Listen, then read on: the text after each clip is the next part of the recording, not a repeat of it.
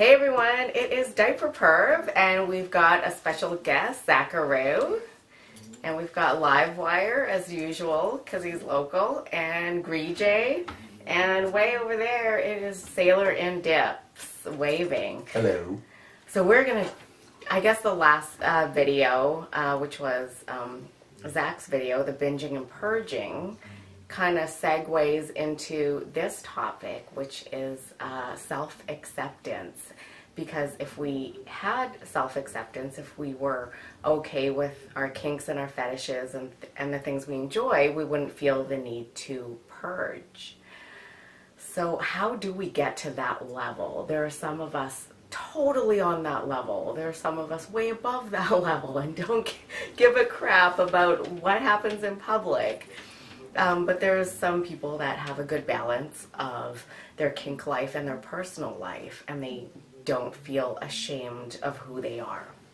So how do we get there? I can share a little bit of my journey. So for the longest time, I was trying to get there by creating this idea in my head that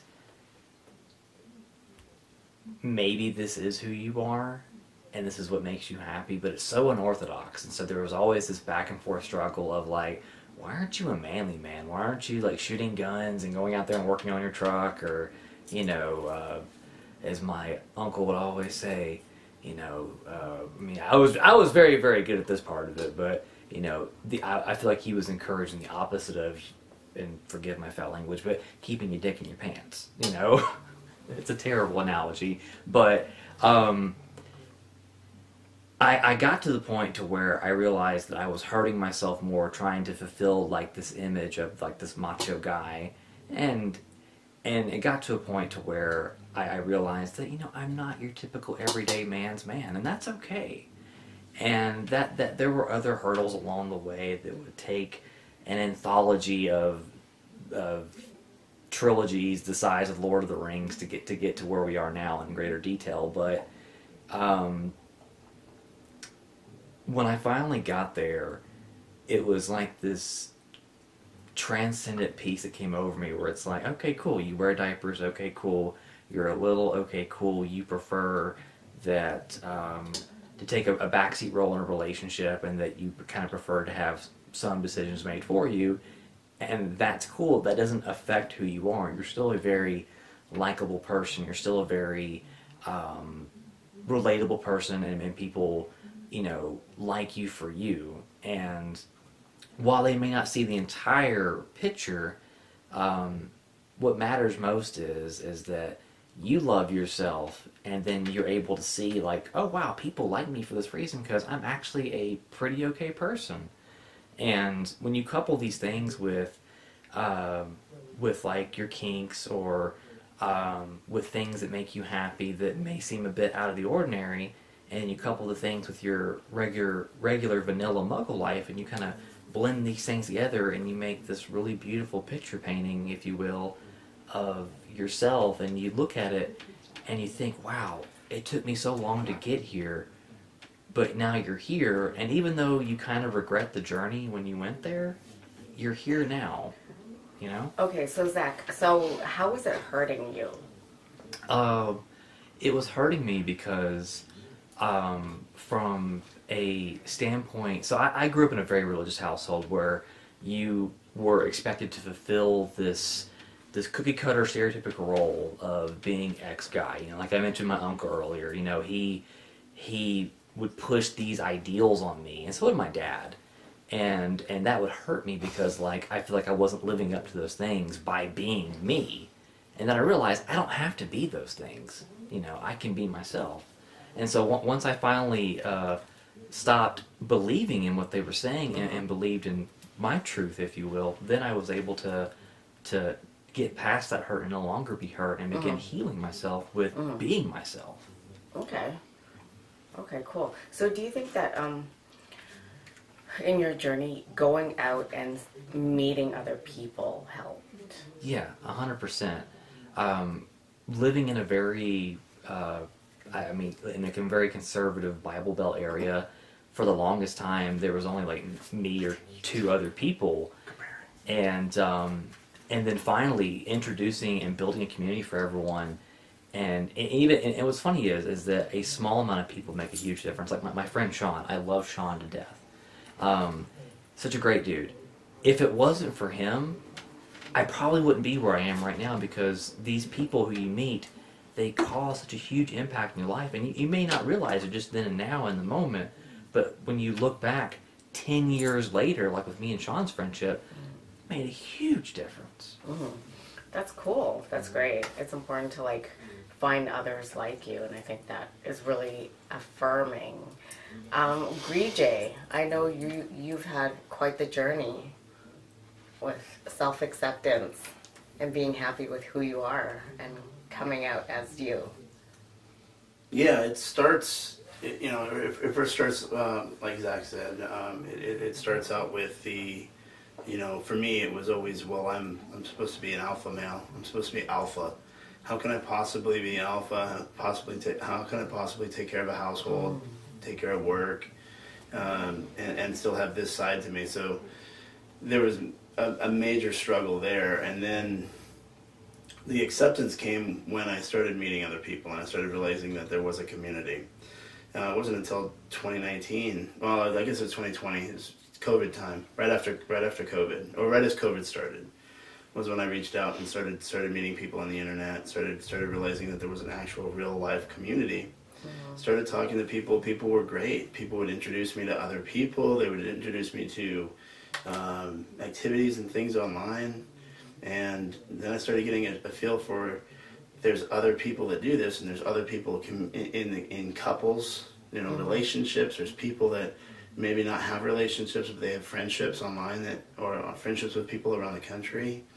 And all of that started leading to me believing that I'm not crazy or weird, or there's nothing wrong with me, that there was other people. And once I found those people, I started realizing, okay, well, I want to go and venture out and meet people. And that's when you show up and you maybe wear a diaper. Maybe you're wearing your, you know, your standard issue clothes, and you go into a munch, or you go to a house party, and you're the guy or the person who's just there. And people still accept you. And then you graduate to maybe the next day or the next event. Maybe you show up and you're wearing a onesie, but you're still wearing your jeans because you don't want to you don't want to expose yourself. You know, you don't want to show that you wear diapers. And then then you start getting more comfortable. You wade into the community, and you wade into events, places, people, things, and look at me.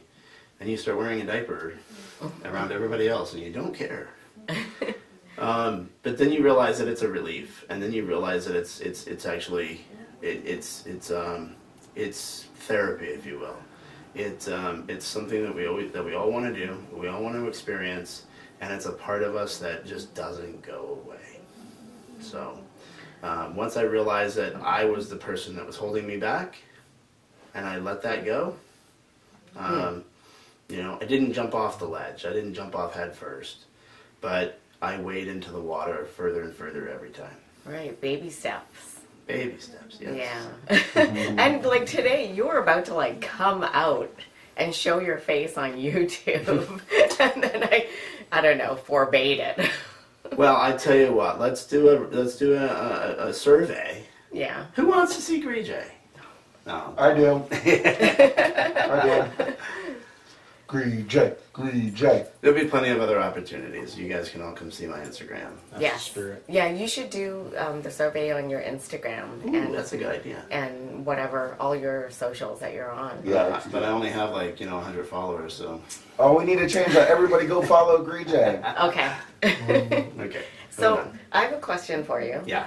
If you did not go into the online community, which eventually led you to in-person events, would you still be as self-accepting? No.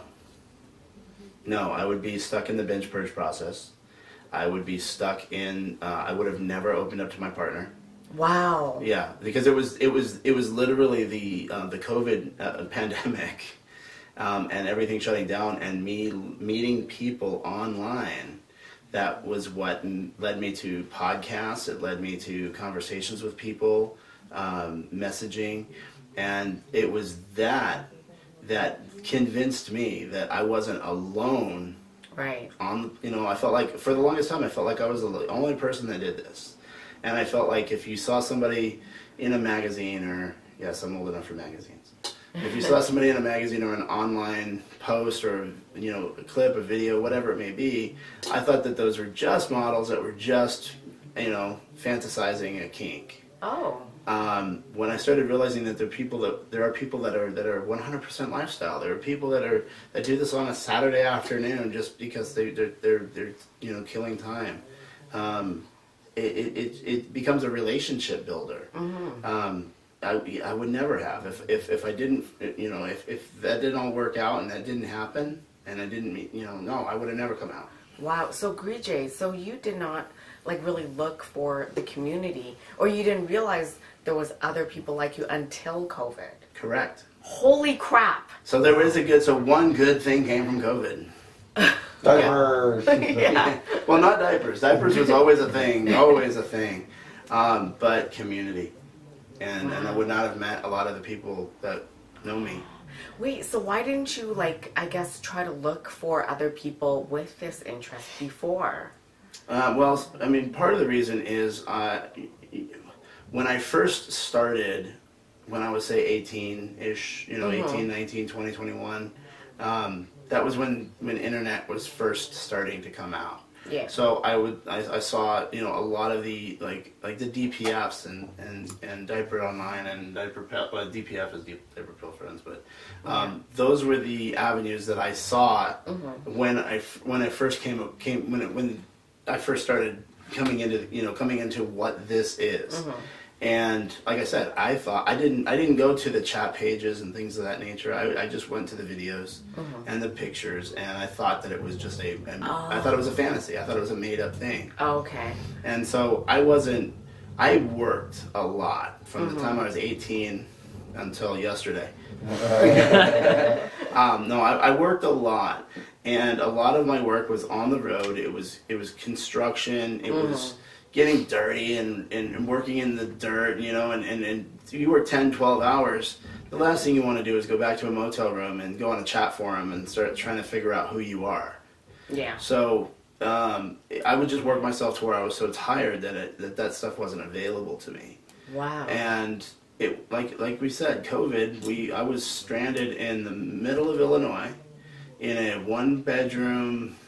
Basically, well, yeah, I guess it was one bedroom, but it was the size of a studio apartment, and I had nothing else to do. COVID shut down the town I was in. It shut down my work, and they told us we had to basically seclude ourselves for 2 weeks before the world started to open up.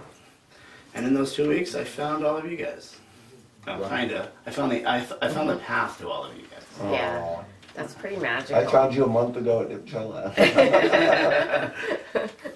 Wow, and yeah, this YouTube channel was born from COVID as well, because I realized I have opinions and I need a longer platform than 10 minutes on Instagram, and I wanted a bigger platform that can reach everybody, so that's pretty cool.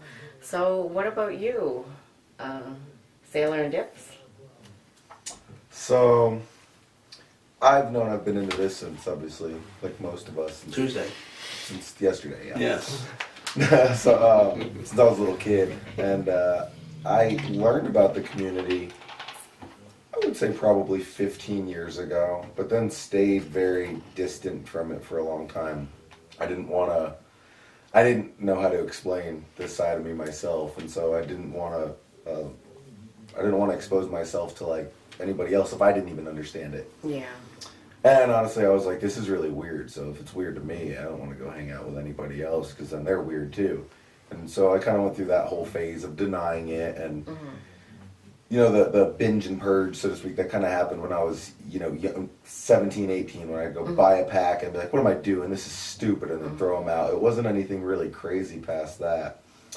And then it wasn't until, but same thing kind of with the alpha male, you know, I was being in the military, I was raised to always be dominant and take charge and stuff, and so this was a hard thing for me to understand and me to ever share. And, you know, I have a family, I have kids and a wife, and so once I told her about it, then it was very easy for me to accept it myself, knowing that she accepted me for it. Oh, okay. So then it became, well, cool, I want to embrace this, and this is a part of me, and instead of trying to hide it and shove it down, because I mean, you're not going to get rid of it. I don't care what anybody says. This is always going to be a part. If you have it, it's yours to the end. And so I just learned that there's no point in, you know, running from it. It's not going to help. Let's embrace it. And now I actually enjoy it. And some of the we were talking about it the other night at dinner. I mean, these are some of the best friends. I mean, your kink friends and your friends in the community, they know more than some of your most bestest, closest vanilla friends. You know, none of my vanilla friends know this side about me. So yeah, it's that was my way of. Now I just completely don't care and accept it. I mean, I don't go out in public and go do anything crazy, and I still don't show my face for professional reasons. But nothing crazy at like 11:30 at night on, you know, Vegas. I would never do anything crazy. You guys know me. I am the most tame person there is. I mean, like, I follow rules. I don't talk back. Yeah. Lightning is going to hit us. Yeah.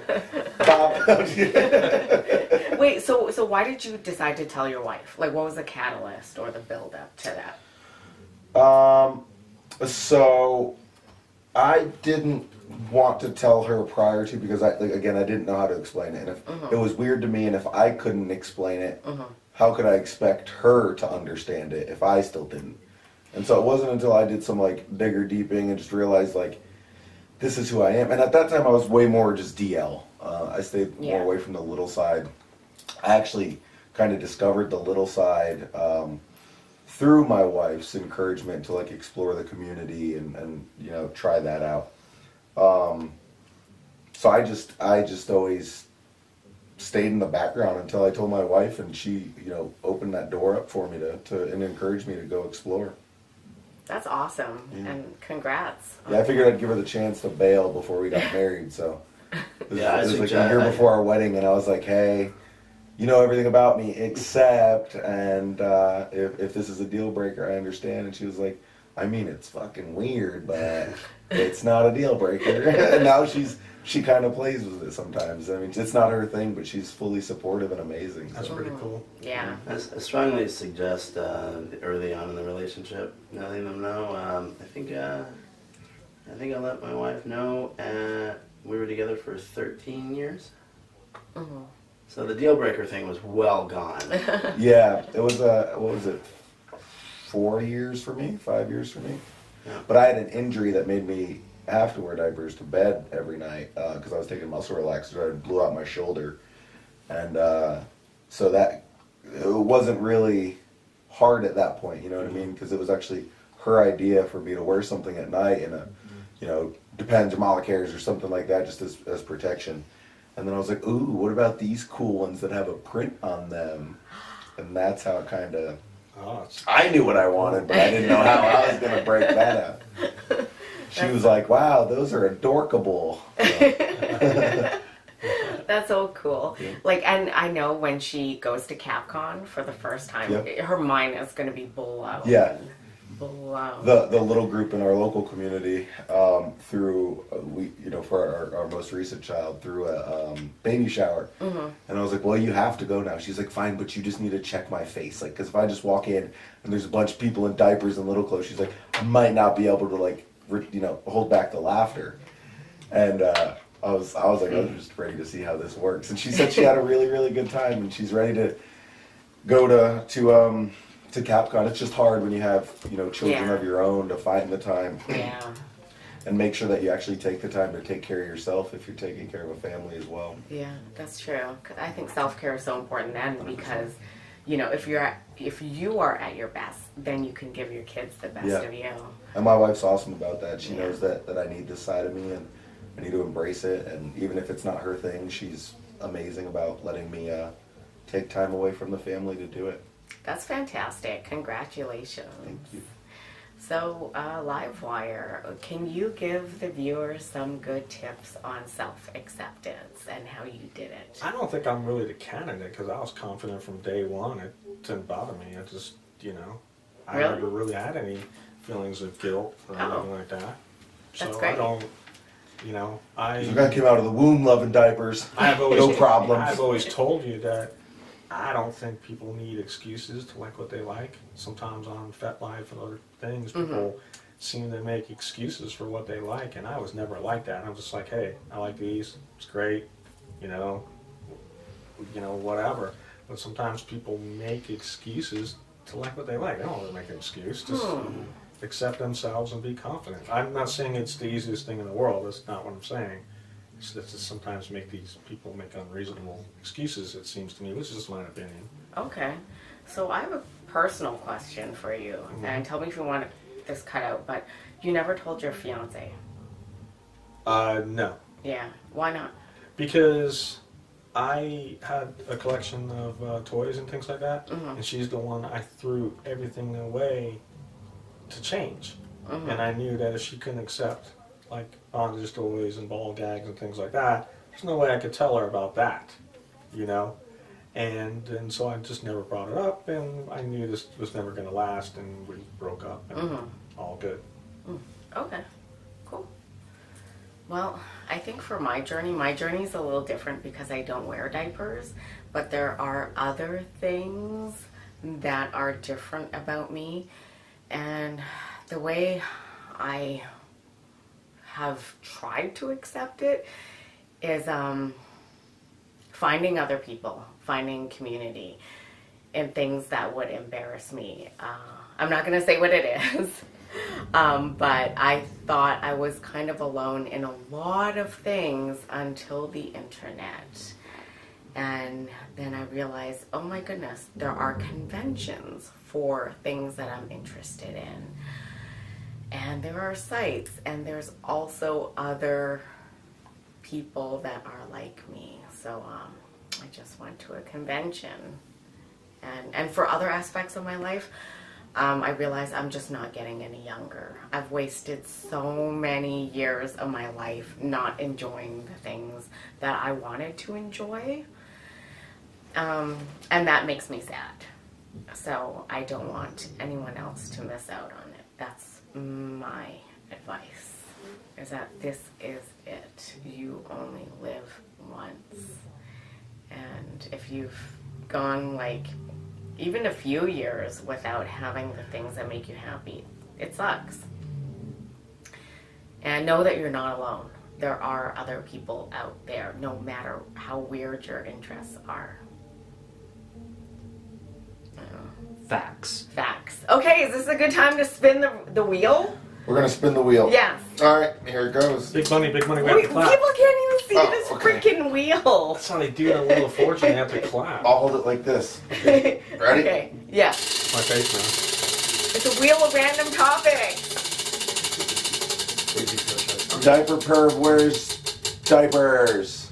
Okay. Did it land on that? Oh my goodness, it landed on tow truck. Yes, that was mine. Yes. Yes. That's SailorinDips. It's tow trucks. Out of all the things, it could have been. We were coming up with random topics, and I picked tow trucks. It's like Okay. a 43-second time. Okay. But we could change it to something No. else. No, it's No, I tow like tow trucks. trucks. Okay. Big Okay. ones. Big ones, small Yeah, ones, carcass, too, green you ones, know. blue ones. The ones that pulled big drench on my trucks. Yep. That's the one. The ones in those trashy reality TV shows that are telling people Enlighten us stories. about tow trucks, dude. I don't really know. Yeah, why anything did your about brain it. go to tow trucks? I don't know. It's just first thing that came to mind. They're not our friend when our car gets towed, I'll tell you that. Well, one was my friend a couple of weeks ago, and my car is out on the interstate. One guy came, picked me up, took me to the shop, and That's a good reason, but if you bad distributor, and $700 later, we're good. Oh. Downtown Boston. Let's spin it again. I don't like this topic. Yeah, okay. Now that I'm What? throwing this Okay. We're back. trying to make it work. All I right. know, and I really appreciate you guys on that. This is why we're all Zach, friends. do you want to spin it? Don't spin it too hard, because then it'll spin for like 2 minutes. Big money, big Tow money. trucks. Big No, money, just big kidding. money. Yay! Onesies. One. Oh, okay. Those are for babies. I've never won one ever in my life. Most of us here I can believe relate to that. Oh, only Greejay's wearing a onesie right now. This is from Changing Times. It has construction stuff on it. Go figure. I'm doubling up. Me and most- Oh, you have a space onesie. So sloth in space and then regular space. Oh, that's so cute. No comment. Sloth in space? Yes, well, sloth That's sloth great. in space. Instead of lost in space, it's sloth in space. I like it. It's so good. Sometimes I see people out in the world wearing a onesie and I recognize it and I don't know if they're ABDL or not. I think it's really common for like women to wear onesies now. Like it's a thing. Yeah, Like yeah. snap crotch onesies. Yeah, they're tight. yeah, Yeah. yeah. Especially if they're into DDLG. Yeah. And I want to be like, I have one. Oh, my girlfriend's For used to wear boys. those and I used to love it. So we'll just talk about your favorite onesie. So I love, like, do you want the brand or like which one? Yeah, which one? My favorite one that fits the best is my Rears Dino onesie, but I don't know, like ODU makes really, really good onesies too. I don't know, I'm really not picky. I don't like them too tight, I don't like them too baggy. They gotta be perfect. But that's just because I'm perfect. I'm just kidding, that's a joke.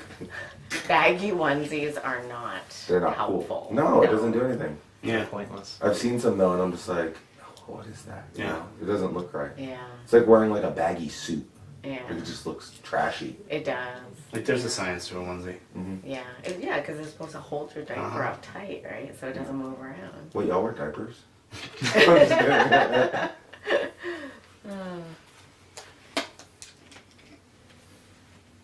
Anyone else? I have a adding to favorite one. this? The ABU space penguins. There's penguins in space? Yeah, Okay. I have it. It's cool. It's my favorite. I didn't wear it today. Are there penguins on the ABU space diaper? No. No, right, that's what I Doesn't- thought. I'm Rears wearing have the one. new skull rebel one with their No, skulls just on it. aliens. Yeah. Just Yeah, aliens. those are alright. No, ABU I don't know, has the aliens are I wanna say kinda it's like a gone. bluish, like it's like maybe a navy blue and black, and it's got It penguins would on be it. navy blue. That's cute. All right, well, thank you, and I hope some of these tips actually help in your journey to self-acceptance and accepting this side of you. So like, comment, subscribe. All their info is in the description, and we'll see you later.